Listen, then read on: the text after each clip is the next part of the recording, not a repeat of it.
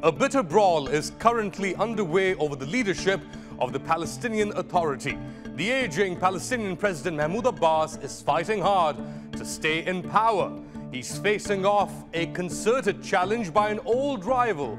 Who is this mysterious yet powerful man? This is Mohammed Dahlan, a man for all seasons, Decoded.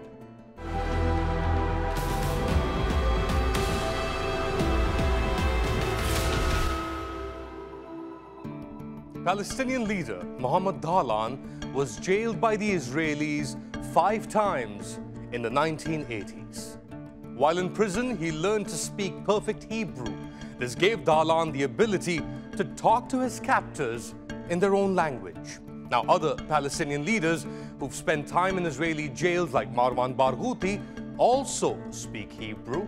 But unlike them, Dahlan has been able to cultivate lifelong friendships with powerful Israeli figures such as Avigdor Lieberman. Despite jailing Dahlan for minor offenses in the 1980s, the Israelis knew they were investing in a long-term prospect.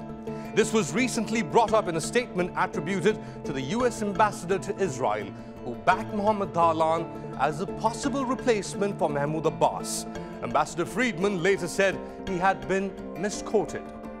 Mohammad Dahlan and Mahmoud Abbas were two of Yasser Arafat's closest advisors near the end of his life. While Mahmoud Abbas was hawkish on Israel, Dahlan was seen as more accommodating. The rivalry between the two only intensified. Dahlan has directed millions of Emirati dollars into Gaza, the West Bank and refugee camps in Jordan in a bid to enlarge his support base. At the same time, he's accused the Palestinian president of being a weak leader, allowing for his sons to benefit financially from his rule. On the other hand, Dahlan is accused of stealing up to $300 million the United States sent the Palestinians to build a security force. He denies all accusations against him. In recent years, Dahlan has become a firm friend of the United Arab Emirates, specifically the UAE's de facto ruler, Mohammed bin Zayed, whom he works with across a security-based portfolio.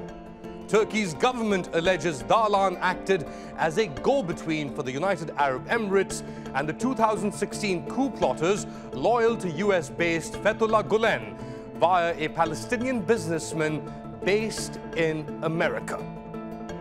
Dahlan is alleged to have transferred money to the plotters in Turkey in the weeks before the 2016 coup attempt.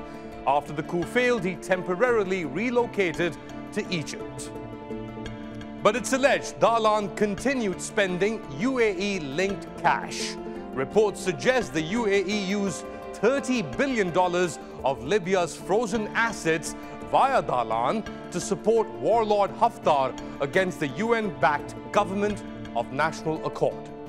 There is growing international consensus that Mahmoud Abbas has overstayed his time as leader and that a new generation of Palestinians needs to take over. So how is this push for new leaders playing out in Palestinian politics? The friction came to the fore after Abbas rejected coronavirus protective gear sent by the UAE to be distributed by Tel Aviv to the Palestinians. The Palestinian Authority also arrested and detained several of Mohammad Dahlan's supporters. And Dahlan's faction within Fatah, the Democratic Reform Current, rejected the Abraham Accords, which normalized ties between Israel, UAE, and Bahrain.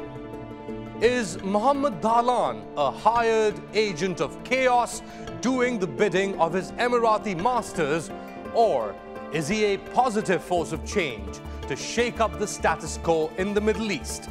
The United States clearly thinks the latter. A number of administrations have quoted Dahlan as Palestine's new hope. But is this really what the Palestinians want?